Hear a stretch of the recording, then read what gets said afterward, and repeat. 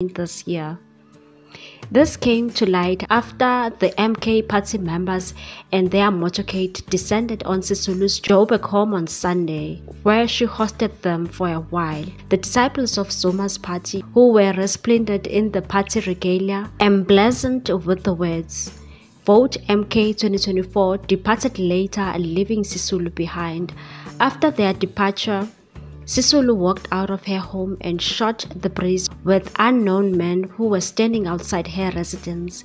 But Sisulu, who was like Zuma, she has been very vocal about the direction the ANC was taking under the current leadership of Cyril Ramaphosa. According to the Sunday World publication, the MK party members gathered at her home as a courtesy visit from former members. Sisulu's advisor, Mpumzi Ndekazi, said the members, some of whom she worked with when she was a Minister of Defense, had come to inform her that they were leaving the ANC to join the Umkhonto we Sizwe party, and said she attempted in a courtesy visit to inform her that they are leaving the African National Congress so that she would not be surprised.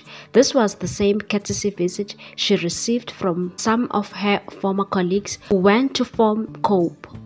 Nothing more than that. Members of the ANC's MK wing have long been Sisulu's grassroots supporters, and when asked how she felt about the ANC members abandoning the party, Ndekazi replied and said Sisulu said she understood them, and said she emphasized that she did not have the luxury to dump the ANC.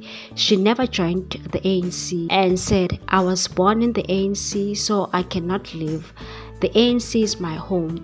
Sisulu is the daughter of the late ANC stalwarts Walter and Albertina Sisulu. Like the Thabo Mbeki and Mandela families, they enjoy royal status within the ANC. The publication also learned that another reason for the MK party's visit to Sisulu was to inform her that the organization intended to soon throw a massive celebration in honor of the founding fathers of the ANC's former MK military wing, namely Govan Mbeki, Walter Sisulu and Nelson Mandela. Ndekazi also said that they are planning a big humdinger, which Sisulu said she could not stop if they were honoring her father.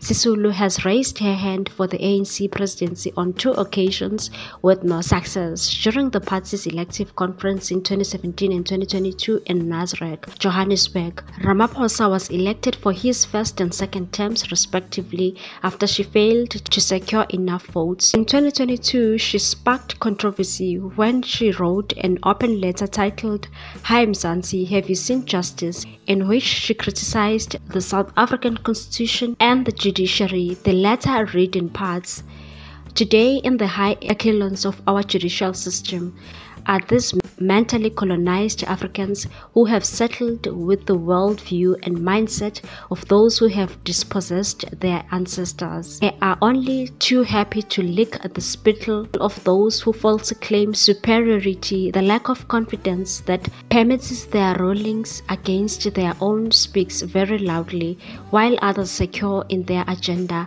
clap behind closed doors." The opinion column and some of her overt criticism of Cyril Ramaphosa have been mentioned as the main reasons why she was sidelined under Ramaphosa's administration, more after she was reshuffled as tourism minister. On Monday, a day after the MK party's visit, Sisulu's uncle Mbuyiselo Hlakula, who was Walter Sisulu's cousin, passed away. Her spokesperson said, "It was therefore doubtful that Sisulu will attend the ANC's election manifesto launch in Durban this weekend. Instead, she was likely to travel to Ngcobo in the Eastern Cape for funeral preparations." Meanwhile, the ANC has applied to the Electoral Court seeking to nullify the MK party's registration to contest the upcoming elections. In its court papers, the governing party argued procedural irregularities and said the MK party was unlawfully registered. Late last month, the ANC also suspended Jacob Zuma's party membership with immediate effect and referred his conduct and association with the MK party to its disciplinary committee. MK party spokesperson Tlamu Ndlela said the interim national leaders were not aware of the meeting with Sisulu as it was not sanctioned. What's your take on this one, people? Thanks for watching. Please subscribe for more news.